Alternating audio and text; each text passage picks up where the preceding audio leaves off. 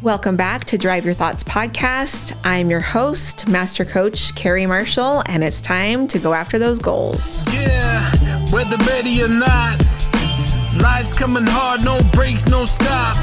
And if you put me on the spot, don't get it twisted, I never drop. If you feel a bit out of control and out the box, here's a way that you could drive your thoughts. Turn this podcast on, it's a lock. Carrie Marshall on the clock.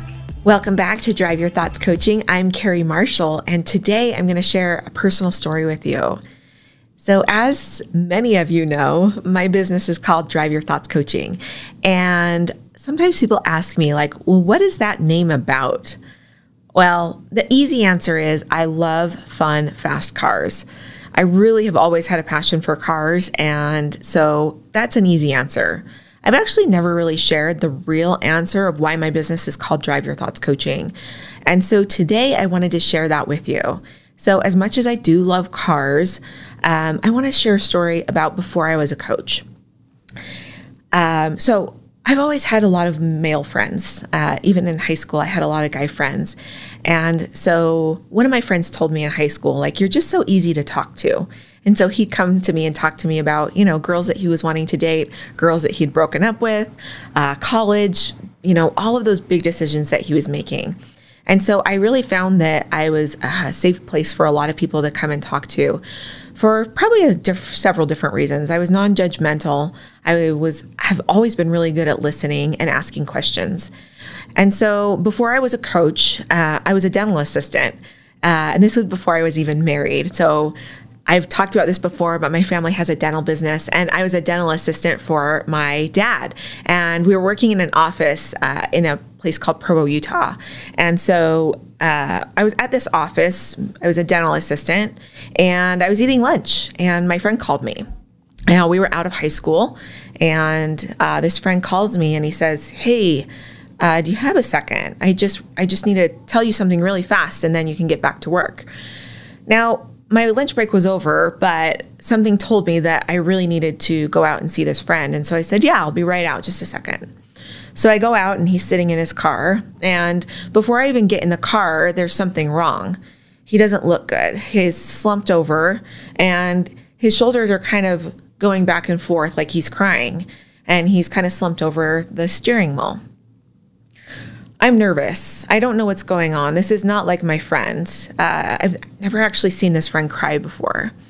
And so I get in the car, and I'm sitting in the passenger seat, and I look over at him, and he turns to look at me, and there's just tears. He has tears on his face. His face is red and blotchy from crying.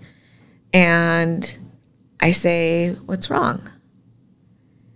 And he tells me, "I just wanted to tell you I'm going to go and kill myself. It's just so hard right now." And I didn't know what to do. Here's this friend that I love so much, and he's struggling so much. And I knew it was a little bit of a hard time for him, but I didn't know the personal struggle that he was facing. And I think the hardest thing for me in that moment was that there was nothing that really I could do. I could sit there, I could yell and scream and argue with him, but really I couldn't make the decision for him. So it didn't matter that my lunch break was over, and it didn't matter that my dad would get mad at me for not coming back. I knew that I just needed to sit with my friend for a minute. And so as I sat there trying to decide what to say next, I knew that the only thing that I could do was really be there and love him and ask questions. And whatever came up for him, it didn't matter. My job was to love every single answer that he gave me and love him as a person. And so I started to ask questions.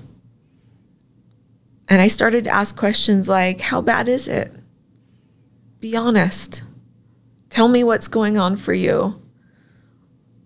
When it's your very worst, what are you feeling? Is there any hope at all for your life. So I sat there for an hour and a half. I don't even know. And I desperately wanted to ask my friend if I could take him somewhere. But I knew that it wasn't my choices. And if it wasn't my choice to make, it needed to be his choice to make. So after we sat there and talked for so long, I asked him, where do you want to drive to? And we talked about a couple of options. He said, well, first I can go and do what I was going to do, and that's up the canyon. I could end my life up the canyon. And he said, I can go home and act like nothing happened. I can drive around until I, find some other dumb thing to do. I can drive to the hospital and ask for help. And he came up with a couple of other solutions. And then I asked him, where do you want to drive yourself to?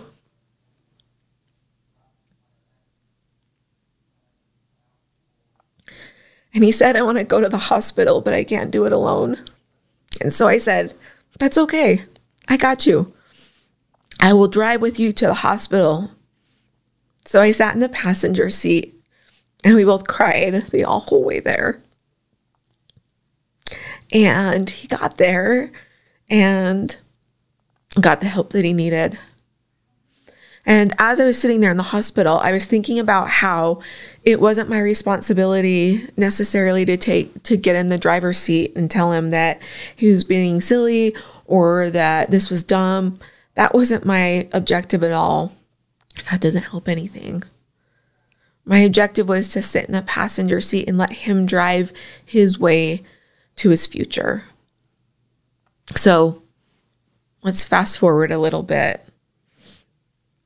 My friend's healthy and happy and has this awesome life that has struggles and challenges. But the one thing that he has is he has the ability to know that he has choices that he can make, and that his job is then to decide how to execute them and then to know when to ask for help.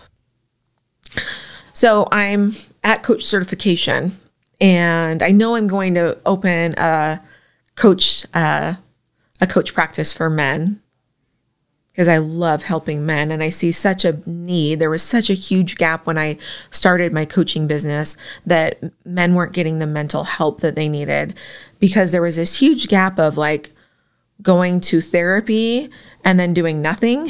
And I was like, I think I can be that middle piece for a lot of guys there that just want somebody to talk to. So I knew I was going to start this business. So I knew that I couldn't have like a very feminine name with my business because, guys wouldn't want to come. So I went to cars and I started to think about cars, and I was like, how could I really utilize cars? Because cars are fun. I like cars. Guys like cars. And then I remembered my friend. And I remember sitting there in the passenger seat and thinking like, this is my job. Like my job is to sit in the passenger seat and ask questions and hold space and love him completely. And that's when the name Drive Your Thoughts Coaching came to me. Because it's not about me driving anyone to a destination. It's about you driving yourself through your thoughts, actions, and results to your own destination. My friend couldn't have me make that decision that day, because then it would always be my decision and not his. And so that's why I named my business Drive Your Thoughts Coaching. So in order to achieve great things, in order to face the biggest challenges that you will ever face in your life, and in order to be the hero of your own story, you have got to get in the driver's seat of your life. And that includes the driver's seat of your life, your thoughts, your actions, your results, and your feelings. You can't take a back seat. You can't get on a bus. You can't Uber your way to your destination. But a lot of people try. They try to pay someone.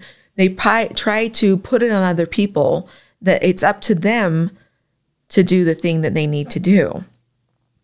But you have to be able to sit in the driver's seat and feel what it feels like to take the wheel in your own hands. You have to feel what it feels like, to know what it feels like to accelerate your life and to slam on the brakes in your life. Right now, I have a daughter that's driving, learning how to drive. She's 15. And the very most interesting thing was when we switched places and she was driving and I was in the passenger seat. And the first time she drove, I remember thinking that it wasn't going to be a big deal. We talked about it a lot, but we got out there and it was probably the scariest thing I have ever done in my life. It was terrifying to have my daughter behind the wheel because I wanted so desperately to accelerate and to brake, and she was figuring it out. So the accelerating and the braking was so choppy. And then there's other people around her, right? There's other cars, and I'm like, we are probably going to die. But then we got home and I just thought, wow, how often am I doing this with her, maybe even in her own life, where I actually really need to teach her how to get in the driver's seat of her own life. I cannot drive her to where she wants to be. I cannot get in the driver's seat of her life. That's her job, just like it's all of yours. So I named my business Drive Your Thoughts Coaching because of a friend and an experience that we had together.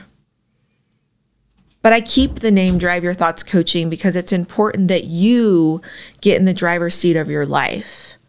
And it's important that you know that you are in charge of your destination. You're in charge of how you get there. You're in charge of understanding when you need to maybe take a detour. That can't be up to anybody else but you. So I want to invite you to get in the driver's seat of your life. What would that look like if you were always in control? What would it look like if you were able to really navigate and take your life the direction that you want to take it? And we're going to have backseat drivers sometimes. Comes with the territory of driving. We're going to have people that have a lot of expectations and a lot of opinions about where we're supposed to be going. And that's why I want to encourage you to get yourself somebody sitting in the shotgun seat, that passenger seat, that's going to help you and be your best ride or die. I love the term ride or die. It's one of my favorites because it really means someone that's going to have your back and ask you the right questions, but not have an agenda for what you're supposed to be and who you're supposed to be and what you're supposed to be doing with your life. Get yourself someone in that passenger seat that is going to help you. That when you tell them, here's where I want to get, they're going to be like, I got you. I'm going to pull up the map. I'm going to show you where we're going to take detours. I'm going to show you where we're going to have pit stops, right? I'm going to show you when things are really rocky. I'm going to be here for you. I remember driving with my husband one time and it was like a whiteout. It was so snowy. If you live in Utah, you know that our weather changes really fast around here. So we were on this road trip and it's a whiteout. Can't see anything. It looks like that scene from Star Wars where all the stars are coming at you. That's what it looked like with snow because it was pitch dark. And I remember that I had to really tell myself, I can't do anything. My job isn't to freak out, do the gasping thing every 5 minutes. I had to really constrain from that. But I just told myself, my job is just to calmly say every so often, you got this. You're doing such a great job, babe. So proud of you. It sounds like a funny thing to say, but it really did help. And that's why we want to get the right people in our passenger seat. So I want you to think about your life right now. And if you're in the driver's seat, who do you want in the passenger seat? Now, this might be a loved one, a spouse, a partner, best friend. But it also might be somebody like a coach. That's why, like I said, my business is called Drive Your Thoughts Coaching, because I want my clients in the passenger seat and I want to be in the driver's seat, and I want to be in the passenger seat helping them along. Because there are things that I can help see and direct by questions, by forecasting, all of these different things, by checkpoints like we talk about. That's why coaching is so important. Because when you can get the right person in that passenger seat, that is when you can exponentially take off to your destination. Now, we all go through hard times, and we all sometimes don't want to drive. We get tired. We get exhausted from being the person in the driver's seat. But I promise you, anytime that I've ever tried to like step back from the driver's seat of my own life, I always regret it. I always go a different way. It's done the wrong way. I never like when I let other people make my choices for me. And so today, I want you to get in the driver's seat of your life. Now, I'd love for you to come over to Instagram at Drive Your Thoughts Coaching, and I'd love for you to message me and tell me, how are you going to get in the driver's seat of your life? Now, let's talk a little bit about that. The first thing is, I want you to think about where you want to go. Now, this can be in conjunction, like with family goals or a marriage goal or a business goal. Maybe you're, doing a business goal with a business partner. That's fine. But I want you to think about your ultimate destination, because those are all just kind of pit stops along the way. Your business goal might help grow your business, but then where do you want to go? Most of the time when I see businesses, and I help a lot of people like sell their business or merge their businesses. And often what I see is that business partners don't stay on the exact same path afterwards. They stay aligned with their goal throughout business things, but then once like a sale happens, right, of the business, then they start to kind of lead their own life because they had different destinations. They just had really similar pit stops up to a certain point. So I want you to think about that. I want you to think about your own destination and where you want to go. And then I want you to think about how you're getting there. Take ownership for that.